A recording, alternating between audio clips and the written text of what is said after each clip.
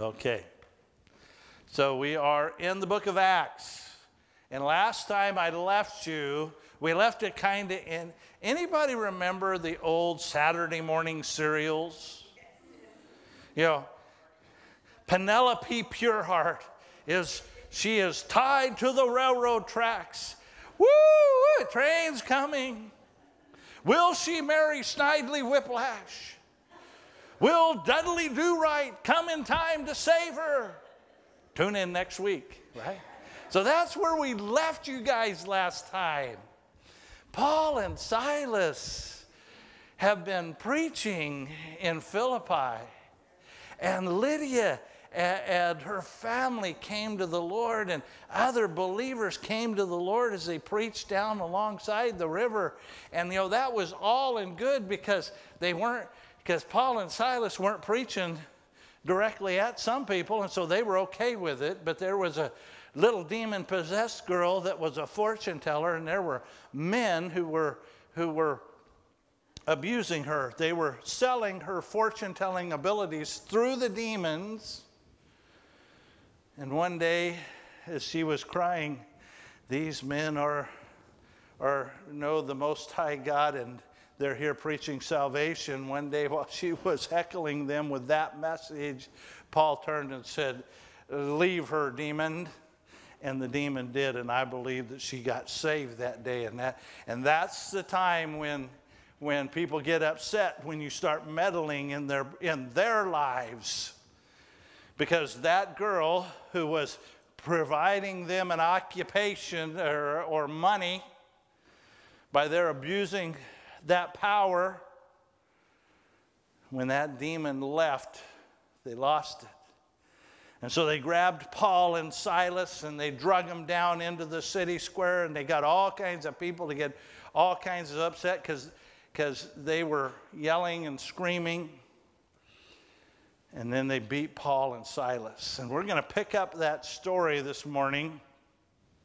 In verse 19, we're going to go back a couple of chapters or a couple of verses in chapter 16.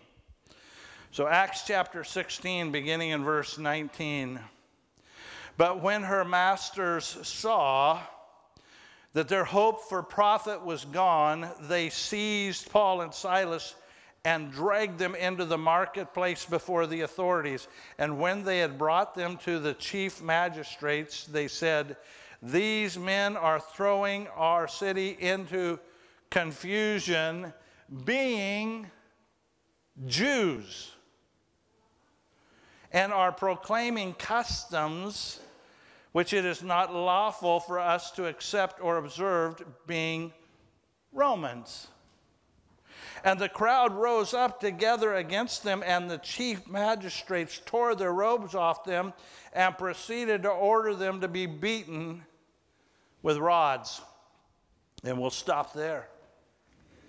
You see, the world would like you to think, and this is today's world, would like you to think that we're the bigots, that we're intolerant. Did you notice what they said? What the problem was? They didn't tell the truth, did they? The problem was this demon-possessed girl that we've been abusing through the power of Satan has been set free. And when she was set free, it cost us our business. That was the problem. But what did they say the problem was? These guys are Jews.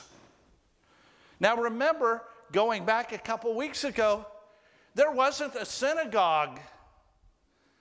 There wasn't a synagogue in Philippi because they couldn't get 10 Jewish men together to create a synagogue. It's pretty easy to pick out the minority to pick on, isn't it? They said they're Jews and we're Romans. They just forgot to realize that Paul and Silas were also Romans. Now, Paul and Silas didn't bring that up. They probably couldn't even get words out because they got everybody in a tizzy over that. And so they persecuted them for having set this young woman free. And that's happening today. It's when people are set free from the bondage of Satan's lie, they come after the people that are preaching that gospel, right? Jesus is here to set us free. He's not here to put us in bondage. And when that happens, people get upset. But God said, listen, I want you to be ready because this is nothing new. Blessed are those who have been persecuted for the sake of righteousness, for theirs is the kingdom of heaven. Blessed are you when people insult you and persecute you and falsely say all kinds of evil against you because of me. Rejoice and be glad, for your reward in heaven is great. For in the same way that they persecuted the prophets who were before you. This is nothing new. People are going to hate you because of who you believe in. The fact that God works miracles. Drug dealers don't like it when people get clean and sober. The bars don't like it when their best customer gets saved and quits drinking. You see, when God begins to work, people get upset because it affects the bottom line. When D.L. Moody was preaching in Chicago during the Great Crusade of his time, bars would shut down because all the people would flock to hear him preach. They didn't like that. And people will persecute you. In 2 Timothy 3:12 it says, indeed, all who desire to live godly in Christ Jesus will be what? Persecuted. We don't like that. That's no fun. That's not one of those really good verses in the Bible you went, oh, this is my life verse. Right? But the world beat them down. Paul and Silas were beaten down physically. They were beaten down physically. My sermon today was entitled what? Singing when? In the midnight hour. And we're going to get Paul and Silas there, but before we get to the midnight hour, I want you to understand they were beaten down. And I imagine that there are people sitting in this room today that are beaten down. There are some that are beaten down because of their health. They're beaten down because of disease. And you're like going, oh man, I've got to go back to the doctor again. I've got this wrong. I've got that wrong. You know, we have a saying at Brookdale, which I teach classes a couple of days a week at the different Brookdales. Getting old is not for sissies. And some of you have been beaten down just by what's going on physically in your body. Paul and Silas had been beaten with rods. They were hurting. Some of us have been beaten down by the world because this is really common. The world tells us what? You're not good enough. Have you ever heard that? Have you been beaten down by that? I remember as a little boy, I was born with a defect in my mouth, and I couldn't say my S's. And I lisped really bad. And I can remember out on the playground the words. You know, the old saying, sticks and stones may break your bones, but words will never hurt you, is a lie from the devil. The Bible says that your tongue your tongue is probably the most evil thing on your body, because we can destroy people. You're not good enough. You're not a good enough husband. You're not a good enough wife. You're not a good enough parent. You're not a good enough provider. You're not a good enough worker. You're not a good enough Christian. Ooh, that hurts, doesn't it? You're not enough. That's what the world says, and you're beaten down. You're beaten down because the world says you're not enough, and some of you have been beaten down by your own guilt of your past. You've never been able to forgive yourself for what's happened in the past, and you've beaten yourself down to the point that you're in the midnight hour. Paul and Silas were in the midnight hour. I want you to look at 23 to 28. I'm sorry, folks. This message has weighed very heavy on my heart all this week. I got a number of calls throughout the week.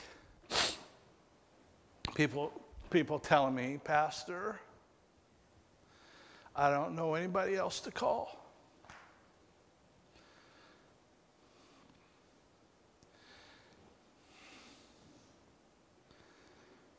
Sometimes I think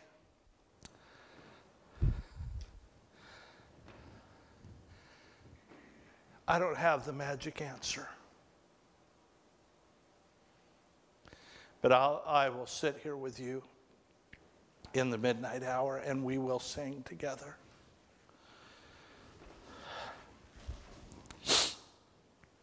And when they had struck them with many blows, they threw them into prison and commanded the jailer to guard them securely. And he, having received such a command, threw them into the inner prison and fastened their feet in stocks. But about midnight, Paul and Silas were praying, and they were singing hymns of praise to God, and the prisoners were listening to them. And suddenly there came a great earthquake, so that the foundations of the prison house were shaken, and immediately all the doors were opened, and everyone's chains were unfastened. And when the jailer awoke and saw the prison doors open, he drew his sword and was about to kill himself, supposing the prisoners had escaped. But Paul cried out with a loud voice, saying, "Do not harm yourself, for we are all here." Amen. I mean, if you don't get excited about what God does in the midnight hour, I don't know what you can get excited about. Because I want you to understand that Paul and Silas's situation didn't get better, it got worse. It didn't get better. You would think they got beaten, right? What could be worse than that? They had a jailer who decided that he's going to do his job as the best that he can. So what does he do? He takes them, they've been beaten, right? He takes them and he puts them where? In the very center of the jail. There's no windows in the center of the jail. And then what does he do? He locks them up in stocks. Okay, can you imagine? Here they are, their feet and their hands are fastened tightly. They can't lay down. They can't rub the sore spots. All they can do, they can't even hold each other's hand and commiserate with each other. They're in utter darkness. You ever been to a cave and they tell you, we did this at Carlsbad Cavern. You get way, way down in there and they tell you, all right, everybody has a headlamp. And then they tell you, shut off your headlamp. And you do, and you're standing there and you're like going, where is? That's where they were. It didn't get better. It got worse. But what did they do? They started to pray and sing. I imagine their singing may have started out as moaning. Oh, Lord. And then they began to sing. Now, I realize that they didn't sing the songs that we sing today. So I'm going to bring it forward a few thousand years. Is that all right? Because they would have sang the Psalms, right? They may have sang, the Lord is my shepherd, I shall not want, right? They may have sung that. But I think they started out with a moan, oh, Lord, my God, when I in awesome wonder. I don't know what they sang that night, but they began to sing. And you know why they could sing? Because they had memorized the music. You know, music is the number one comment that I get on comment cards coming to the office. It's too loud. There's too many songs. There's not enough songs. There's not enough old songs. There's not enough new songs. It's the number, and I praise God because it means you're listening. You're here. You see, the one thing that we miss out on is when we memorize the music. It doesn't matter where we are, we can sing the music. Fanny Crosby was blind when she was a little girl. She never remembered her sight, never remembered seeing anything. Fanny Crosby wrote more secular songs than she did hymns. But if you look through your hymn book, there's many, many songs by Fanny Crosby. Blind from birth. And one day a secular publisher said, Fanny, you're not making any money on that gospel music. Why, you wouldn't even know Jesus if he came up to you here in this meeting today. And Fanny Crosby went home and she wrote, when my life's work is ended and I cross the swelling tide, and the glorious face of Jesus I behold, I will know my Redeemer when I reach the other side, for his smile will be the first to welcome me.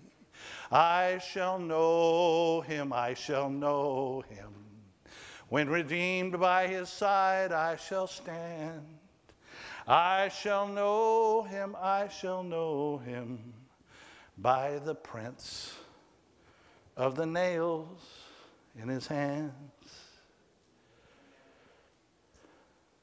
You see, Fanny would never see the face of anybody on this earth, but the very first face that she knew she would see would be Jesus. You see, when we're in the midnight hour, we need to be able to sing our songs. We need to be able to, and some of us think, and I love the old hymns. I grew up on the old hymns. I still have many of them memorized today because that's what I led when I was 15 years old. I started leading music for our church, and so I memorized the old hymns. But you know what? I love the songs of today also. He's the way maker, the miracle worker, right? We need to embrace the world. Did you realize that most of the hymns were written back when they were written in the late 1800s were set to bar music? They were. You go back and listen to secular music from the late 1800s and you put them with the hymns that were written, it's the same music because the people needed something that they could put with because they couldn't take their hymn book home with them. They didn't even have hymn books, so they taught them how to sing to the music of the day. And I love the fact that our little kids are up here learning how much Jesus loves them. They're memorizing these things. When I grew up listening to country music. I won't sing country music for you today. But when I was my first year in college, I got, well, I should say, when I made it into high school and had my own stereo in 1973, 4. Right, Chris? Where's Chris at? We'll do that guitar pose, right? Black Sabbath. You name it, I listened to it. I got to college and God convicted me about my music. And so I said, okay, God, I'm going to listen to all Christian music. KPDQ in Portland, my first year, was a Christian station. I began listening to music, and of course we had K-Love. It was K-Happy back then, K-H-P-E, K-Happy. Now it's K-Hope here. Quill, and I started listening to gospel music. And you say, well, what's the big deal if I listen to a little bit of music? What you fill your mind with is what's going to happen. Matter of fact, there's a little verse about that, isn't there? And do not be conformed to this world, but be transformed by the renewing of your mind, so that you will prove what the will of God is, which is good and acceptable and perfect. You see, if you fill your mind with godly music, with Christian music, it's going to come back out that way. I was in a car wreck on my way back one night. I've told the story before. My face went through the windshield. My knee tore out the gear shift. They hauled me off. The paramedic told the driver, you can slow down, this kid's not going to make it. They took me into the hospital. And back in those days, they didn't have an ER trauma doc. They had a local surgeon. He was a thoracic surgeon, was on duty that night, and he took me in. And he says, because I was totally unconscious, they began to sew me up. I took 40 stitches to sew my ear back on and sew my face back together. Took another 40 to sew my knee back together. And he came in the next day while I was in the hospital. He said, the strangest thing happened. I've never experienced this in my life, either as a thoracic surgeon or as in the ER. But we didn't have to sedate you to sew you up because you were totally unconscious when you came in. And as we began to sew you up, you began to sing gospel songs. And the entire time that I sewed you up, I listened to you sing gospel songs. Whatever you put in here gets stored here and comes out here. You see, in the midnight hours when you've been beaten down, when you don't even have any words to say, God brings those back. Now, I want you to understand, this isn't just about them, because they began to sing. I don't know what they sang, but as they began to sing, the prisoners were listening. Did you catch that? They had a captive audience. That's pretty cool, isn't it? They had a captive audience. The prisoners were listening. You know, most of the time, you know, if somebody starts singing, you know, you plug your ears, right? Trying to sleep. But the prisoners were listening. You see, sometimes when we sing, we're ministering to others. We're ministering to those around us, people that may not even realize what you're going through. You see, there's a lot of times when we're in the midnight hour and the people around us have no clue what we're going through. And when we begin to sing and when we begin to pray and God opens up the doors of heaven, they're listening. When my grandmother died, right here in Albany General Hospital, she was in the ICU for 4 days with a ruptured gallbladder. She had peritonitis. And we made the decision. The doctors came in and says, she has no chance of survival. And so we knew she had had a living will. So we said, okay. Started unplugging all the machines. She says, this could go very rapidly. Or it could take a while. We don't know. Death is odd. And so we unplugged her. And all of a sudden, she opened up her eyes. And she said, we were like, Grandma, what? how can we help you? She said, would you sing? So we began to sing the old hymns. And as things went along, and she would tense up a little bit, and we'd watch the heart monitor, and then we'd sing another song, and that beat would go back.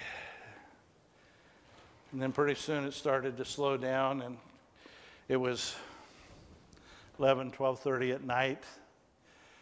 There was only a couple other patients in the ICU, and so the nurses said, you can bring your family in. And there was 12 of us standing around my grandmother's bedside, and we began to sing In the Garden. And we watched as her heartbeat slowed, and we sang My Grandma into Heaven. I turned around, and here was the entire ICU staff standing outside the door of my grandmother's room in tears. They said, you don't know what this means to us. We don't see this very often. As a matter of fact, the majority of the people that we see here in the ICU go into eternity screaming or crying.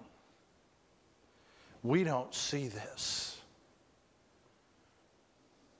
You see, sometimes people are listening that we have no clue. When we choose to sing in that midnight hour.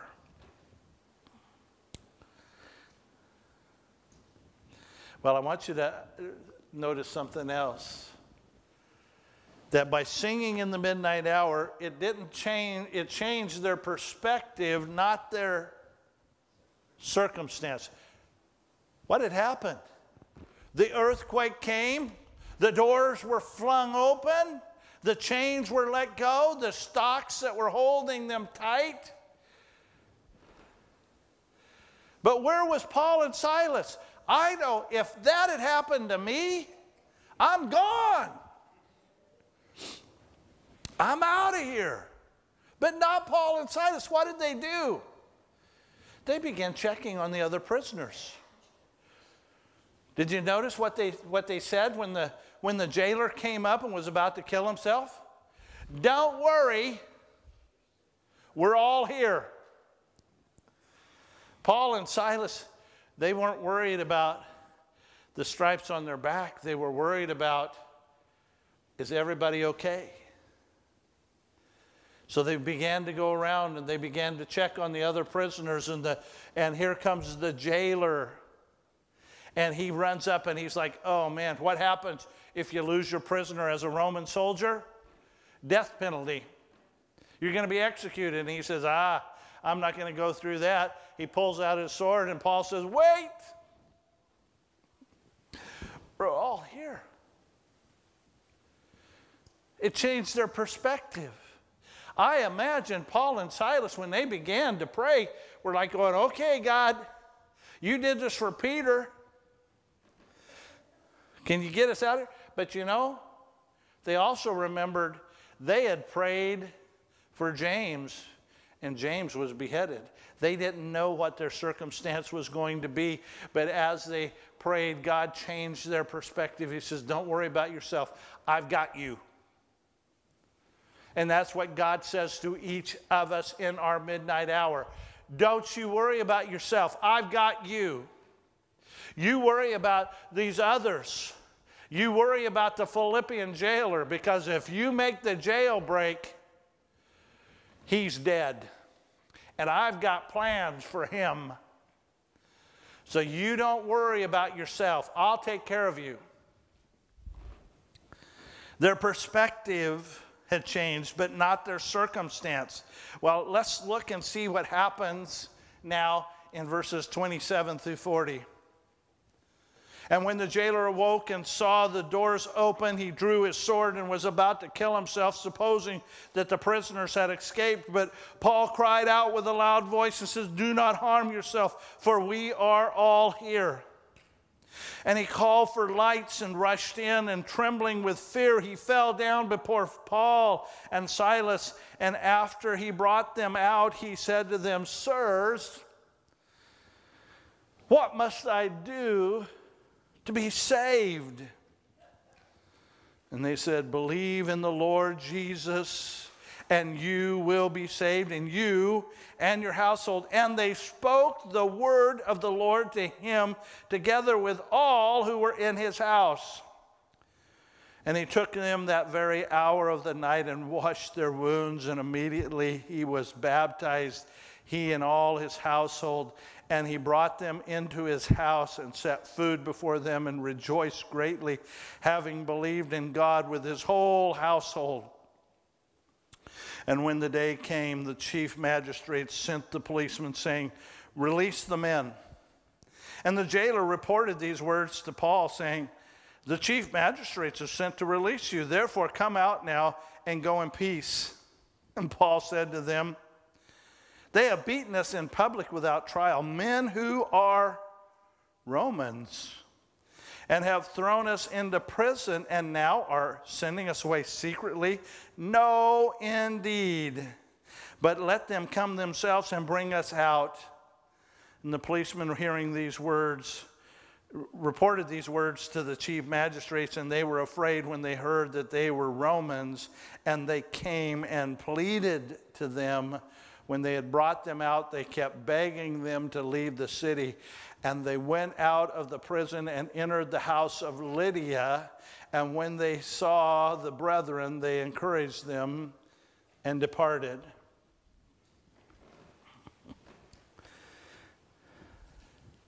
You see, when you pray and you sing in the midnight hours, you not only affect those around you, but sometimes you affect those who are far away. The Philippian jailer didn't live in the jail. He lived next door. He had a whole household that lived next door. His family, his servants all lived. They probably couldn't hear the singing from inside of the jail because Paul and Silas were in the very center. But because Paul and Silas had been faithful in preaching, I imagine that this Philippian jailer had heard about them. Who are these guys that have who's the girl that's running around that's saying these guys are from the Lord Most High that preach salvation? Who are these guys that are preaching? And I find it interesting that when he comes and gets them, brings the candlelight in, what did he call them? Sirs. Now, I worked for 31 years in law enforcement, and I was in the jail bringing people in and out quite a bit. I don't know how many times I ever heard somebody, a jailer, talking to a prisoner that I brought in, they called him sir. Especially ones that, might be ready to escape. But he said, "Sirs." And then what does he say?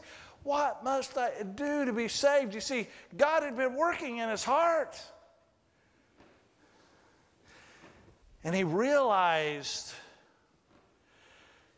that they held him in their hand. Because could he have stopped all of them from escaping? No way. One man, Paul and Silas and all these others, they could have just, "What must I do to be saved?" And he was like, "Well, maybe I could give you a bribe not to leave." And what did they say? "Believe in the Lord Jesus Christ and you will be saved and your household." And then it says he brought them into his house. Now, what do you do when you have a jail that all the doors are sprung on? And you got all these prisoners. I believe he brought all of the prisoners into his house. And it says that Paul and Silas spoke the word of the Lord to him and all his house. And his whole household got saved that night. And they got baptized together. And God began to build his church, right? You see, they thought that God was going to bring the miracle through the earthquake. But you know what the miracle was? Was the Philippian jailer. The miracle that God wanted to give them that night was the jailer and his house. When people get saved, it creates a miracle that nobody can deny. And so the Philippian jailer got saved and his household got saved. And I imagine some of those prisoners got saved that night. And they got added to the church that was already started in Philippi. I imagine that when they got done and they got released, they said, hey, come on, we're all going over to Lydia's house. You got to meet this lady. You got to meet the other believers, because that's what believers need, is to be together. And so they took the Philippian jailer and his family and these yahoos that were in jail and got saved, and they all went over to Lydia's house. And they got together and they said, we're the first church of Philippi now. We're growing. God is saving entire families.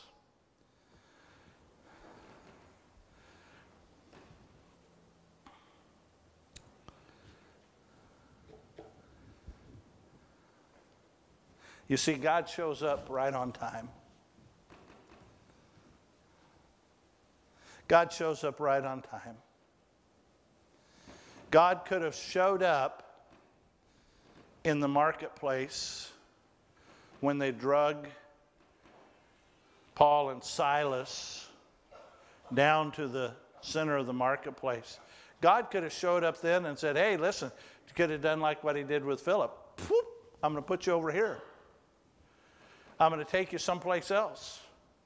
He could have done that. No, God says, you guys aren't going to like this. You're going to get beaten. But I've got a purpose. I've got a Philippian jailer over here that you need to meet, that's ready to get saved, him and his family. That was, God showed up exactly when he needed to.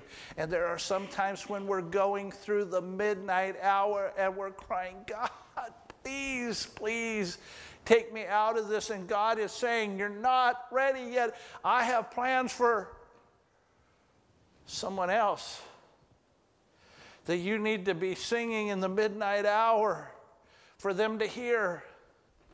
So hang on. Hold on, my child. Joy comes in the morning. Weeping only lasts for the night. Right? God says the morning hasn't come yet. It's going to come. Hold on. But I have plans for somebody else that you are going to meet in the midnight hour. And I'll be there. See, we don't always understand it. 2 Peter 3, 8 and 9 tells us, but do not let this one fact escape your notice, beloved, that with the Lord 1 day is like 1,000 years, and 1,000 years like 1 day. The Lord is not slow about his promise, as some count slowness, but is patient towards you, not wishing that any to perish, but all to come to repentance. You see, it's not always about you in the middle of the midnight hour. Sometimes it's about the Philippian jailer and his family that came to know Jesus because Paul and Silas were faithful to the Lord. And then I'm going to leave you with one last thing, because I think this is important. Paul and Silas were not going to allow the magistrates to get away with what they did. Paul and Silas says, oh, by the way, notice the marks on the back? Paul and Silas are Romans. Roman law says you cannot beat a Roman. You can't put a Roman in chains until he's had a hearing. You guys think we're just going to slink off? No, you come and take us out of the jail and tell everybody that you were wrong. Boy, getting a magistrate to do that, that's pretty good news. But here's what I want you to take away. Just because you're a Christian does not mean you give up your rights as a citizen. Now, folks, we are in a time in our country where people don't like to hear the Christian view, the Christian worldview. People don't like to hear that life is sacred. They don't like to hear that God created man and woman. They don't like to hear those things. They would like you to believe that you don't have a right to express yourself in the public arena because you don't believe what everybody else does. No, not on your life. You have the right, and I believe the responsibility to be not only a citizen, but a Christian citizen. We need to stand up for what God says. I don't know how many of you right now are in your midnight hour. But I want to pray for you right now before we get on to communion. I want to pray that wherever you are, that you'll begin to sing in the midnight hour. You'll begin to pray in that midnight hour so that God will show you what he has for you on the other side. Because I promise you, there is the other side. There's the other side of the midnight hour, and it's called the dawn. And God's waiting there to show you what he has for you. Our Heavenly Father, I don't know who's here today that is in their midnight hour. They're hurting. They've been beat down, whether it's physically or by the world or just by their own thinking. God, I just pray that those who are in the midnight hour tonight, today, that God, you would just touch them. Open their minds, allow them to sing in the midnight hour, allow them to pray, and let you know exactly what's going on with them. And Lord, then will you just share with them, I've got something that you'll never expect on the other side of midnight. On the other side of midnight, there's a Philippian jailer. On the other side of midnight, there's healing for their stripes. On the other side of midnight, there's freedom from their addiction. On the other side of midnight, there's freedom from their captivity. God, I just pray that you would just release whatever's going on today. That in the midnight hour, we will sing and we will pray. And you will be glorified. We pray this in Jesus' name. Amen.